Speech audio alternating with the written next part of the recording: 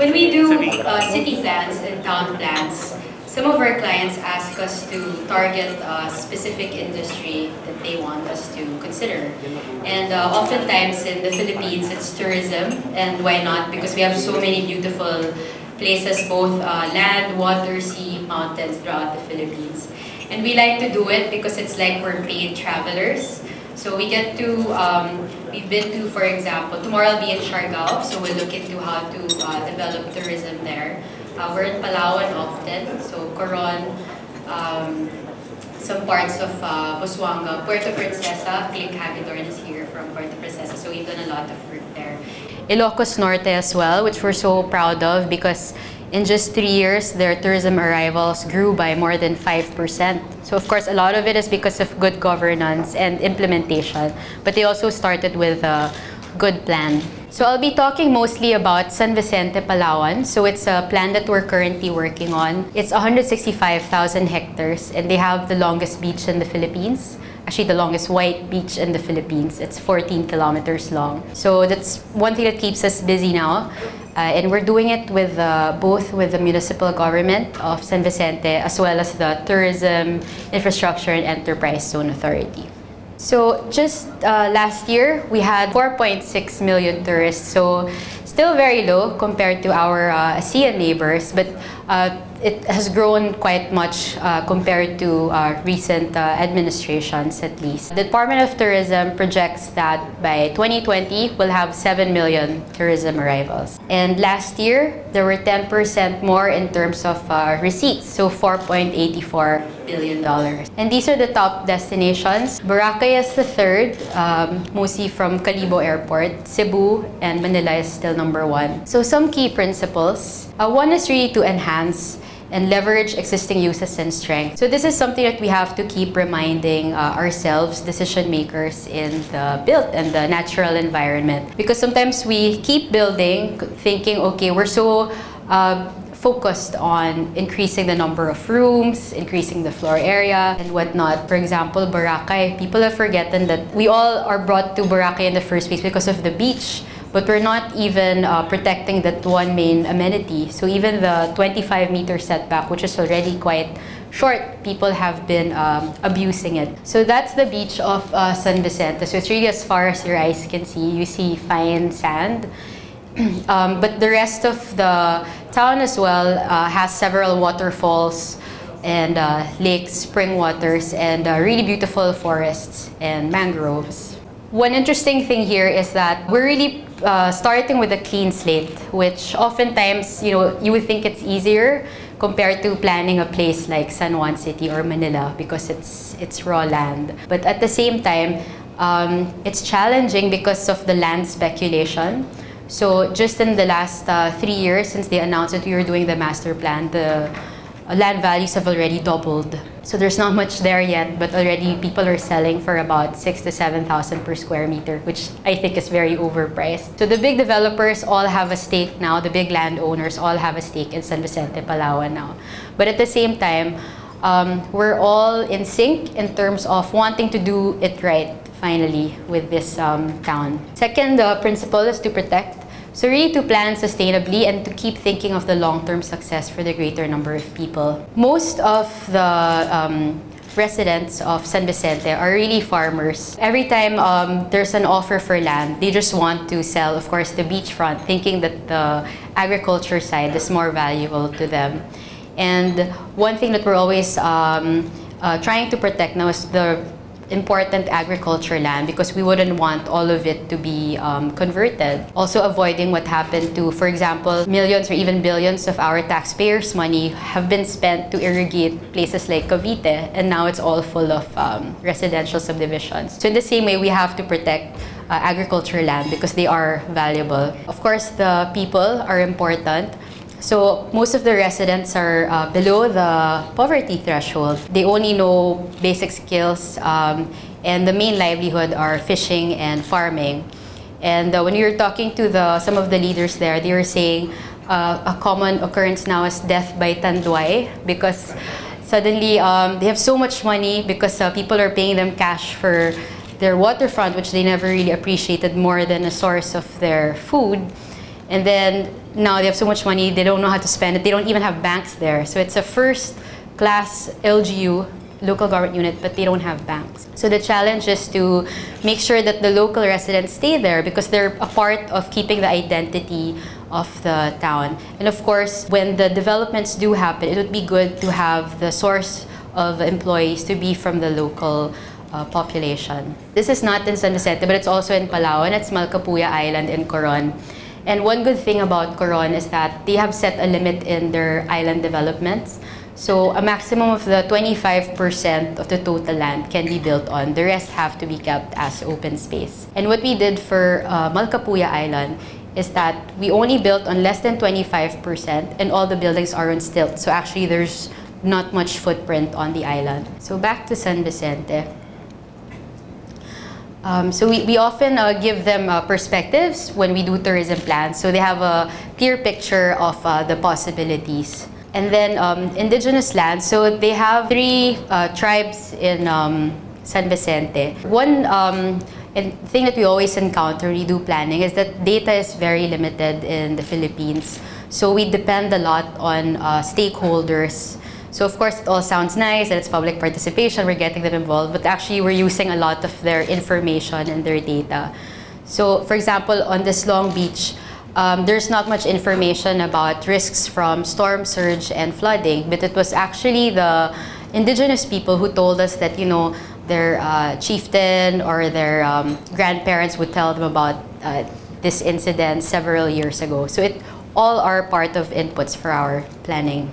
We also show them possibilities because a lot of our local towns, no, and it was even similar, for example, when we did a plan for Panglao Island in Bohol. We start with asking them, okay, so what are your possible attractions and destinations? And there's always this feeling of smallness that, oh, you know, we don't have much in this town, we only have mangroves, we only have this, we only have that. So it's a good exercise with them as well because we're able to show them that, you know, you can actually make a tourist destination out of your mangroves, out of your coconut trees, out of your mountains from trekking, for example, and from camping. Third principle is to connect.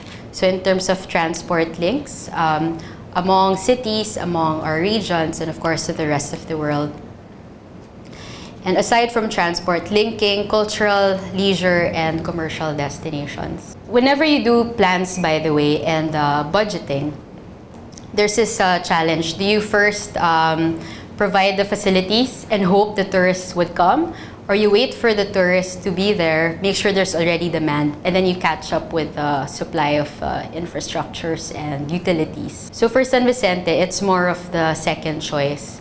I mean, the second option. San Vicente, actually the runway has been there for maybe 6 years already, but the terminal is still under construction. And there was this, it was part of a bigger Palawan plan, and they were choosing between putting the northern Palawan airport in San Vicente or in El Nido, but they chose San Vicente instead. And even without much rooms yet, there are less than 100 rooms currently in San Vicente. We had already planned their network for them in terms of roads and public transport. So there are 10 barangays, and we group them into 4 clusters. So each cluster already has designated their own ports, their own docks, their own connections in terms of roadway, and we had also recommended rail links. Even in terms of islands, to those of you who, for example, have been to Coron, there's no clear planning and checking in terms of where the boats are, where the tourists are. So sometimes in one destination in Kayangan Lake, there are 20 boats there, while there's none in another area, for example, the Twin Lakes. So in San Vicente, the main docks, there are clear entry and exit points for island hopping, and there's a clear count of where tourists are. So as mentioned earlier, of course, public transport is always much more preferred compared to private vehicles. We are designing San Vicente to be walkable and bikeable. Fourth principle is to care. Before a place can become a good tourist destination, it should first be a good urban area, a good environment, a good community. This was proven from numbers that have been gotten primarily from Puerto Princesa, but it also applies to the whole of Palawan. So every tourist that comes to Palawan, there's an additional person employed. And for every additional tourist, their average family income increases by 7 centavos. It's really not much, but imagine the multiplier effect once there are more and more proper tourism developments in the islands. Of course, we provide integrated neighborhoods, and we don't plan it as if everyone is there in their beach attire and visiting a few days in a year. So of course, there are people who will be working there. So going back to Boracay, no one has ever thought that there will be so-and-so number of employees, of boatmen, of resort workers, of government officials that will have to be there. So it was really an afterthought in terms of where to put these facilities. And there were people who fell in love with the island, so now there's a demand for schools, there's a demand for a landfill, for areas for their sewage, for drainage and whatnot. So we have had to think about this ahead, and we did projections. For example, if we don't do anything for a medium kind of projection, or if we go aggressive with development in Palawan. So there are on-site and off-site facilities for healthcare, for education, from residents, both those that are already there and those that we foresee will want to relocate in San Vicente. So as mentioned, it's a huge town. It's 165,000 hectares, and total coastline is 285 kilometers. So there are 22 identified islands.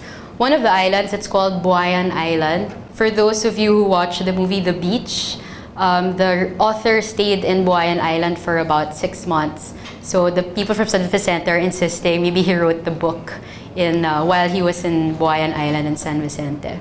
Population is only 30,500 people, and last year the tourist arrivals were only 9,000.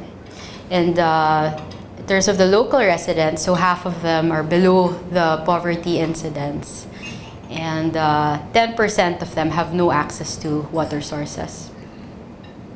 Fifth principle is to promote. We're doing quite well. Our tourism ministry is doing quite well in terms of promoting Philippines for tourism, and they did it at a very little budget, and we're guided by that as well. It's more fun in the Philippines. Now, in the same minute earlier, I said when we do city plans, it's a collaborative effort. It's more so the same for tourism planning, and we're very lucky to really be involved in San Vicente because they were given that support from TIEZA.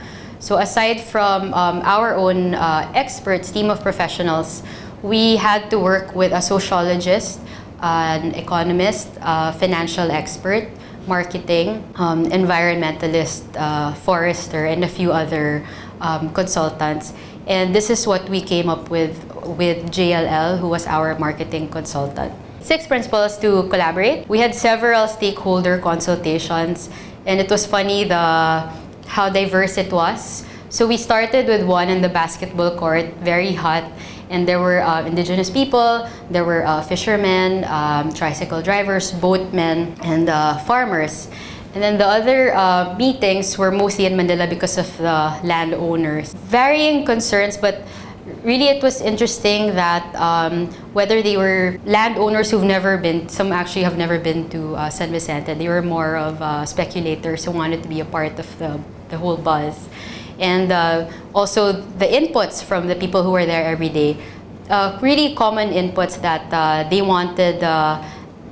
Actually, the common answer was, please, we don't want to be another Boracay. So we had several workshops with them. We started with asking them, what are your aspirations for yourself and for your town? They helped us with a SWOT analysis. They mapped for us key features. Like, for example, they told us about lakes that no one ever told us about, or hot springs. When we did a similar exercise in Ilocos Norte, we had it with all the 23 mayors present, and the governor was surprised to know that there were dolphins in the province. So it's really good to involve everyone in these participative processes. This is Long Beach, so it's in one of the 4 clusters we identified in the plan.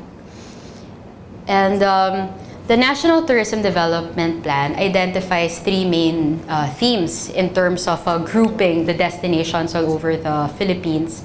Sun, sand, and sea. The other is adventure, and the other one is for mountains. So we consider that as well. one thing important is also to make sure that we try to target, of course, it's good to have target tourists, but of course, we have to diversify the activities, because if you go all the way there, okay, great. After swimming the Long Beach, what do I do now? So we had to think about destinations and activities for if you're staying there for 1 day, for 2 days, some for even 2 weeks. These are some features of the master plan. We really made it a priority to keep the fisherman's village, because it helps with the whole sense of identity and sense of place, and to make sure that the fishermen are protected and they're not all bought out later on.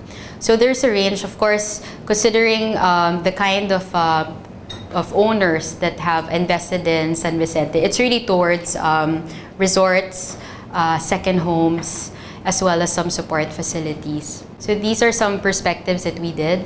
And a key feature is in Palawan and in Boracay and Bohol, there's a height limit set, which is don't put a structure higher than the coconut tree. And we found out that actually does more harm than good. One, because if there is a tsunami, you won't be saved if you climb the coconut tree. And the other is, for example, again, Boracay, you have that height limit, so people are forced to build out. So it's like a wall-to-wall type of development, and you see it when you walk around Panglao, some places in Cebu and in Boracay. So what we recommend instead is ascending building heights. So as you are farther from the beachfront, you're allowed to go higher, but there's a limit as well in terms of footprint. So the higher you are, you have a limit. You can only build on 50% of your property. And the rest of it should be for pedestrian access, for utilities, infrastructure, and for open spaces. So as mentioned earlier, our laws only require 25-meter setbacks from the average high tide. So surveyors would measure throughout a year where's the average high tide mark on the coastline. So we recommended increasing it to 50 meters. So this is, to me, the most difficult part of encouraging the landowners and the local government, because they've been paying, of course, they've invested already, they bought the property and they've been paying taxes for it. You know, not just in Palawan, in other places, you will see the titles for land right on the sea. I've seen a title in Iloilo City up to 100 meters of the sea. So how come we're giving titles to you know, places that are supposed to be protected? So this is where we took quite long, because the landowners came before the restrictions, and our benchmarks were Nusa Dua in Bali and Jeju and Korea. So we had to explain to the authorities, because they were so strict on the 50 meters, while the landowner, private sector wanted 25 meters. We had to explain to them that it's difficult because it's like you're taking their property rights from them. So let's find the balance. So the balance was, we increased it to 30 meters, absolutely nothing. And then between the 30 to 50 meters, there's an allowable list of allowable uses.